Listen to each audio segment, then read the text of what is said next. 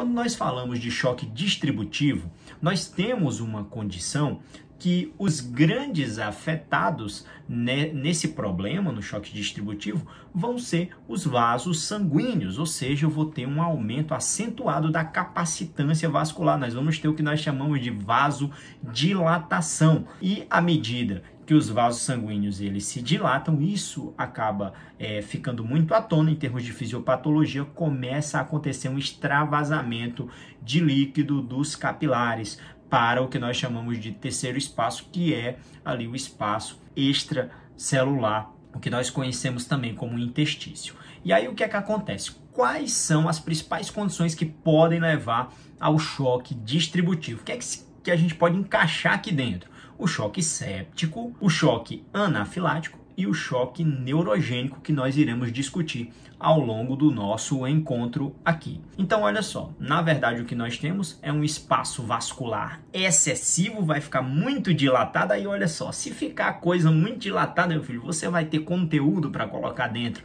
e preencher tudo? Não, você não vai ter, ok? E isso vai acabar causando ali, devido a essa resistência vascular periférica que está muito pequena, ou seja, o vaso está dilatado, né? Vai causar uma redução da pré-carga, né? Que seria ali a quantidade, você pode entender dessa forma como sendo a quantidade de sangue que vai chegar ali no átrio direito, gerando ali essa distensão dessas fibras cardíacas do átrio direito. Então, olha só, vai diminuir. Então, se diminui a quantidade de sangue que retorna para o coração, diminui também a quantidade de sangue que o coração bombeia. E isso vai diminuir o que nós chamamos de débito cardíaco e vai levar a condição ali ao início, à situação do choque. O choque é caracterizado por um estado de má perfusão celular generalizado. Então, olha só, vamos falar aqui de cada uma dessas condições. Choque séptico. O choque séptico, gente, acontece devido a uma resposta inflamatória sistêmica maciça, que acaba levando à situação de disfunção orgânica no organismo. E olha só, se você quer saber um pouco mais sobre esse assunto, sobre sepse no APH, eu fiz um vídeo,